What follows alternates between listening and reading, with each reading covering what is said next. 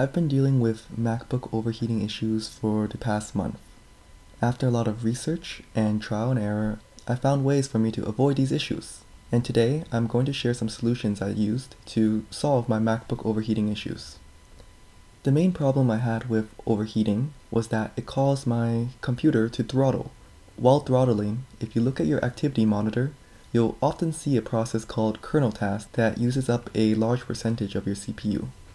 This is a way the OS can fake CPU cycles so less processing power is available to other processes. Although this leads to a decrease in temperature, it also leads to a very choppy experience where even simple tasks such as browsing the webs can be near impossible. I use the 2019 MacBook Pro 16. I especially see this issue with external monitors and using applications that leverage the dedicated graphics cards such as Microsoft Teams. Here are some solutions that I believe will help manage your MacBook temperatures.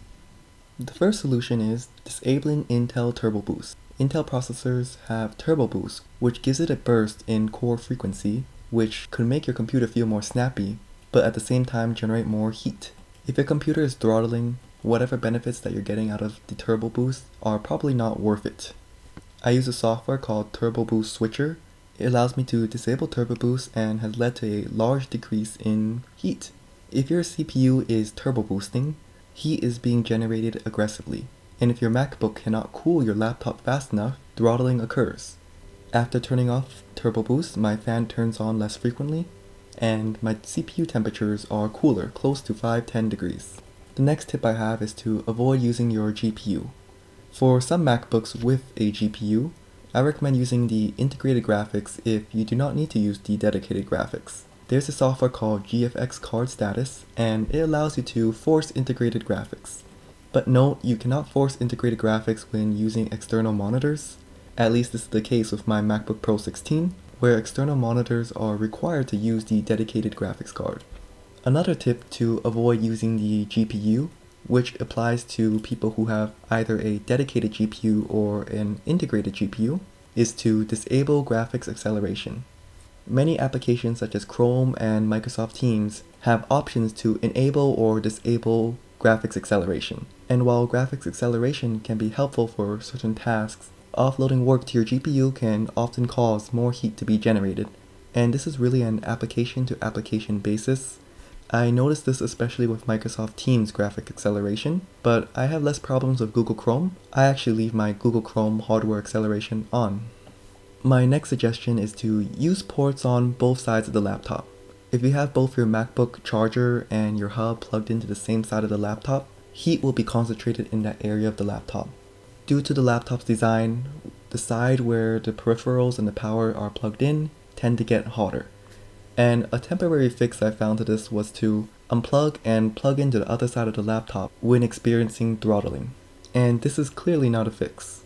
If you're able to, I recommend plugging the power and display on different sides of the laptop.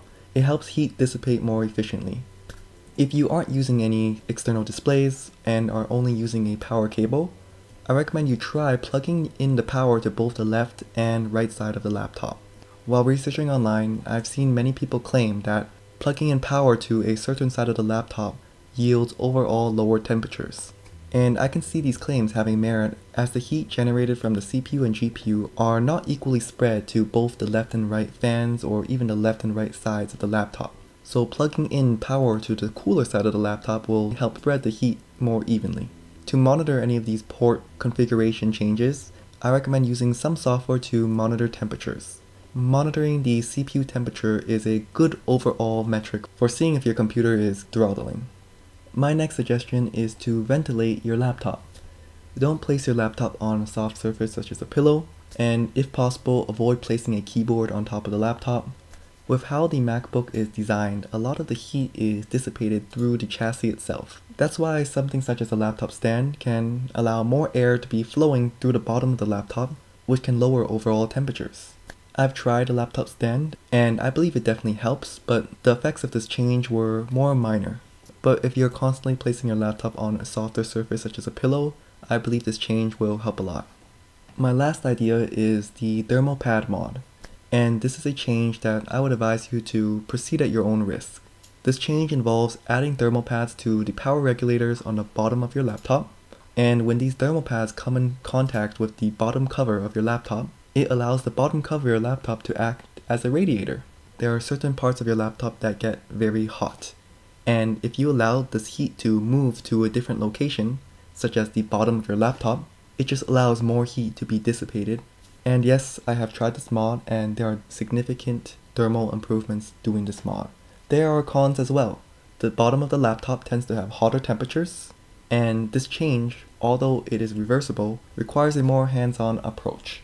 Like some of the other tips I mentioned, I'll leave a link into the description where you can learn more about it.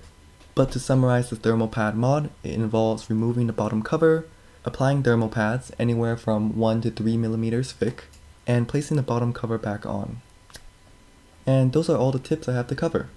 Personally, I use every tip here except using ports on both sides, as I use a Thunderbolt 3 dock. Overall, after following these steps, I haven't experienced throttling issues at all. I hope this helps. If you have any suggestions or tips on how to manage MacBook temperatures, please write it in the comments.